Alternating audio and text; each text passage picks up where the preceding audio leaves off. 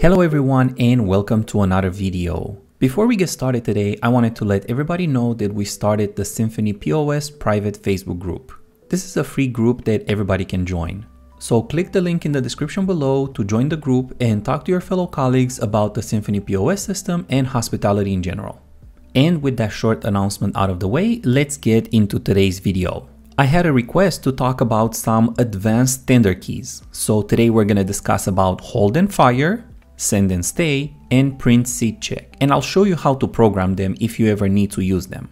So let's start with hold and fire. Let me show you how this functionality works. I'm going to begin a fast transaction for 2 guests, and I'm going to enter an appetizer for seat position 1, another appetizer for seat position 2, and let's say that I already know what their entrees are going to be. So I'm going to go to my entree section and order the beef sliders for seat position 1 and the scallops entree for seat position 2. Now, in many restaurants, the chefs would like to know the appetizers and entrees from the beginning. So a lot of times they would add like a line here just to differentiate the two, and you would send it like this to the kitchen the way it is. But in some situations, you just want to send the appetizers by themselves, and you would just write it up on a piece of paper for the entrees and then add them later. But if we use the hold function, we don't have to do that. All we have to do is select this entree, and then I have a hold button here. And then I select the second entree and I click hold. So now you see these 2 little H's next to the items, which means those 2 items are held. So now if I hit the send key, you see I have a little H here next to the check, and if I take a look at it, I get 2 stars next to the appetizers, which means they were sent to the kitchen, and the entrees have 2 H's. So once the appetizers are out and the guests are ready for their main courses, I can simply select the item again and just press the H button, and then press the H button for the second entree, and now you would see the little H transformed into a star, and the main courses will be printed in the kitchen. So let's take a look at how we would program that.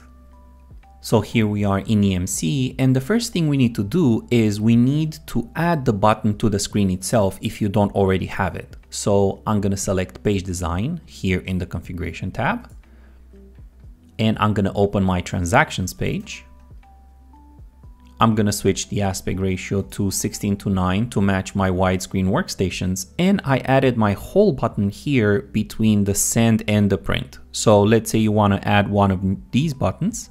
What I usually do is I change the size to make sure I have enough space. If you right click there and hit change size, you see I have a row of 1 because I only have 1 row of buttons here at the bottom, and there's 12 columns. That means there's no space for an extra one. So to fix that, all I have to do is switch to 13 columns and then hit OK, and now I have an extra space. Now you might have this set up like I do, where each button takes up one of their squares, or it might be that you have many squares available, so all you have to do is kind of make these buttons a little bit smaller. So the fastest way to add one of these buttons is to copy an existing one. So let's say I'm going to copy the one right next to it. All I have to do is right click on it and select copy, and then right click here and select paste. So you see now this one moved over the button next to it. So all I have to do is drag it into its position. So now, after we have this selected, the first thing I'll do is change its color just to kind of make it stand out for the colors right next to it. So I can make it this nice olive color. So that's going to be different from my print and the button next to it. And then to program it, right now it's set up to print the check. I'm going to select from the drop down here, and I'm going to set it up as a function. The function is all the way at the top. And then you're going to have this edit command screen open. And what I'm going to do in this search bar, I'm going to type in hold. And now I have 2 results. I have transaction hold and regular hold. So select hold and then click OK.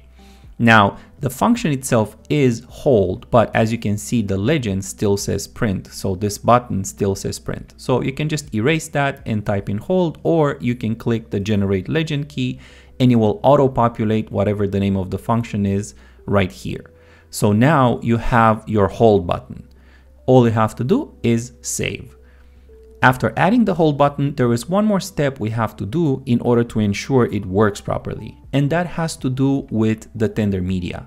So I'm going to go back to my home page, and I'm gonna select tender media. It's also in the configuration screen here under the sales items. In my tender media, I have to change the send key.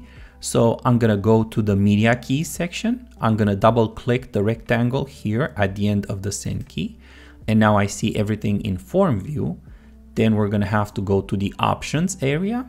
And then you'll see several tabs here as well. I'm gonna go to the ops behavior section. And then here I'll take a look at the tender media hold types.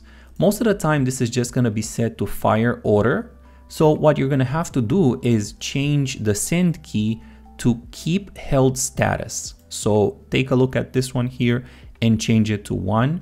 If you have a send and stay, you'll also want to change it to 1. And also for the print check, you're going to want to change it to 1. After you make these changes, go ahead and save. And speaking of the send and stay, let's take a look at that next. So we're back at the workstation, and as I just said before, let's take a look at the send and stay functionality. I'm gonna go ahead and sign in and begin a fast transaction for 2 guests. So the send and stay is really helpful when you want to send something without actually exiting the screen. This is particularly helpful, for example, when entering drinks. Let's say that we have a whole order for a table where we know what they're gonna have for drinks, and we also know what their appetizers are gonna be. So I'm gonna go to my drinks, and then let's take a look at some cocktails.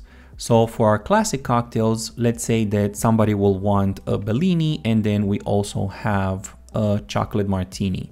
So chocolate martinis can take a little while to make, so the server will know that, and it's good practice to send the drinks so the bartender starts making them anyway, even if it's a really easy to make drink like opening a beer or something. So instead of me going to the food section and start entering the appetizers, what I'm gonna do after I enter my drinks, is hit send and stay. So as I hit send and stay, you see I have my little arrows here. So the bartender ticket already printed and the bartender already started on my drinks. So as I'm going through my appetizers, I enter for seat position 1.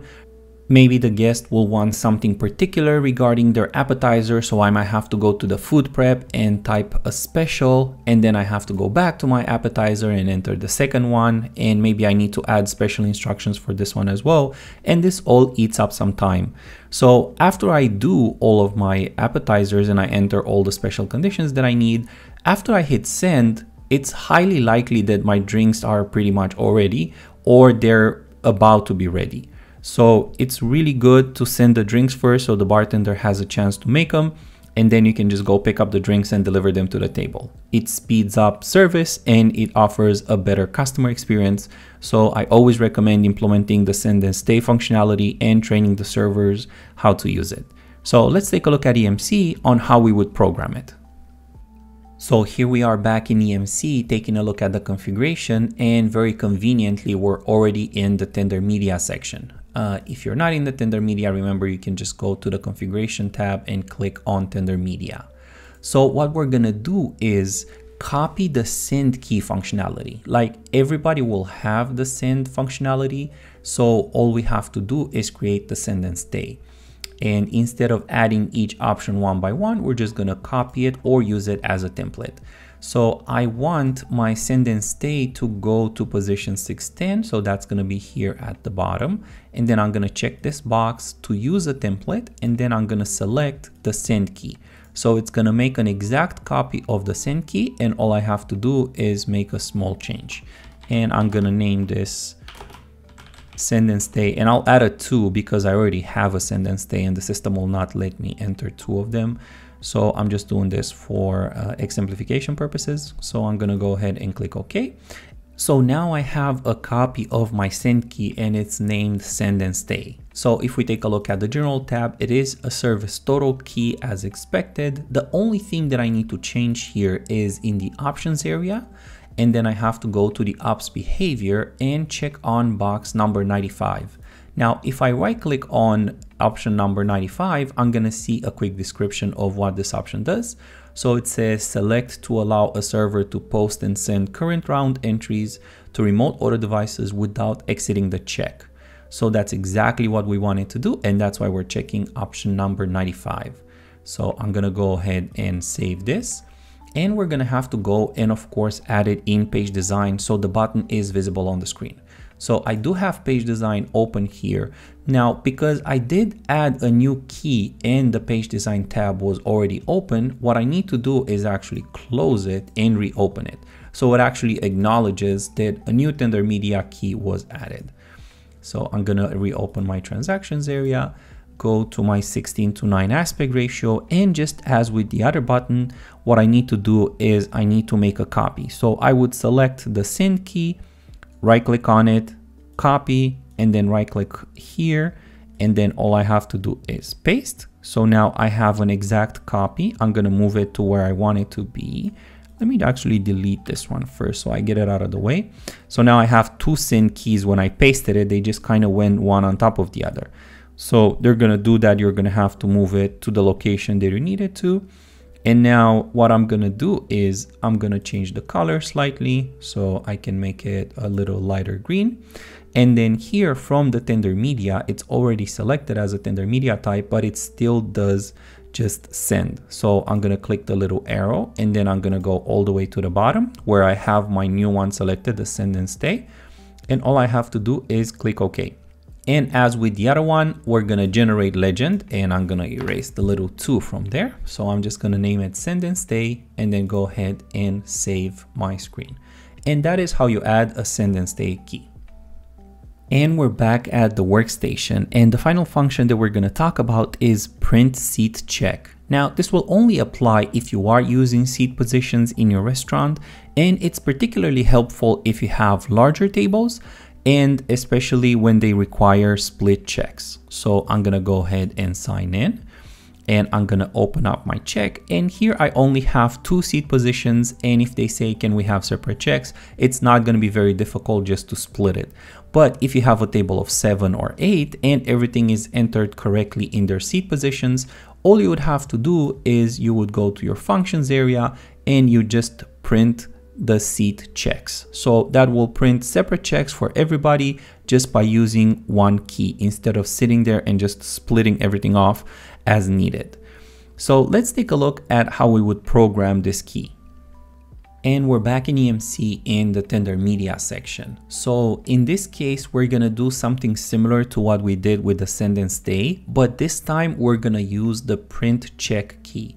So we do have a print check, and most restaurants do have this key because it's vital. So if we take a look at the general section, if you want to see the option bits that I have selected, the key type is service total. In the options section, if we take a look at the printing options, I have 20, 21, and 22. Nothing in the credit card or taxing options. For ops behavior, the only thing different I have that the whole type is keep held status. And in miscellaneous, I don't have anything. For the menu levels, make sure it's available on all menu levels so the key can be used all the time. And I don't have anything in output or in effectivity groups. So that's how I have mine programmed. Now, what I'm gonna do is, like I said, just with the send and stay, I'm gonna select the print check key. I'm gonna click insert.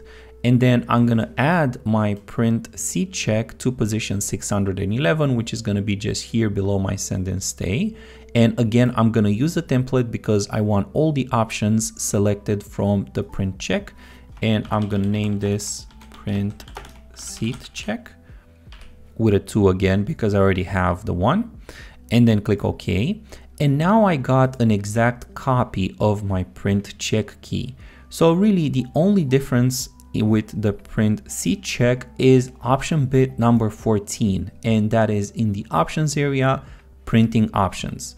So all you have to do besides 20, 21, and 22 is also select option bit 14 and then save. Now remember, just as with the send and stay, you will need to add this to the screen. So whatever you feel like this is needed. For us, we don't use it that often, so that's why I don't have it on the bottom bar. So what I did is I added it in the functions area for the employees. So when they need to hit it, they just hit it there. I would have added it here, but this one is already kind of crowded. So I didn't need it necessarily here. So to add it, it's the same as the other one. Simply find the button that is very similar to it, copy it, paste it in place, adjust it for size, for color, and then simply change the tender media to the key that you added. And as you can see, key number 611 is not here, which is that print seat check 2 that I added. And the reason is exactly what I mentioned earlier, because I didn't close page design and open it up again. It didn't acknowledge that a new tender media was added. So that's why I don't see it here. So make sure you do close page design and reopen it.